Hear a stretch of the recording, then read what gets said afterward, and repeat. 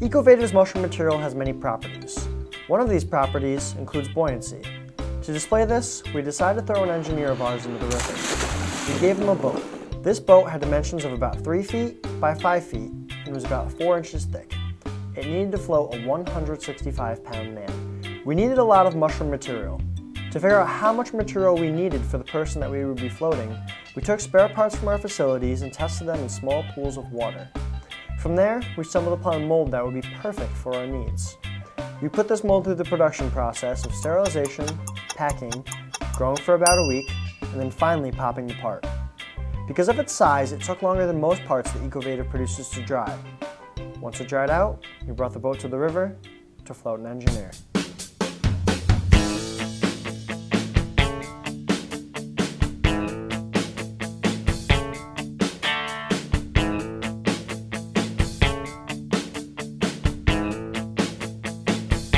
So I think it turned out a lot better than I would have expected. Based on the size of it, I didn't think it was going to hold me for even like a second. I mean, we're pretty much only, I'd say, like a wax coating or something like that away from actually using it as a, you know, some type of temporary flotation material. You know, based on how well this one went, yeah, I'd say like it'd be pretty interesting to build a much bigger one of these. The first time I looked at this boat, I was like absolutely sure that it was going to just plunge into the water and break apart immediately. But we went for it, and like it turned out to be surprisingly buoyant, and you know, it held me there for a while. So I'd call that a success.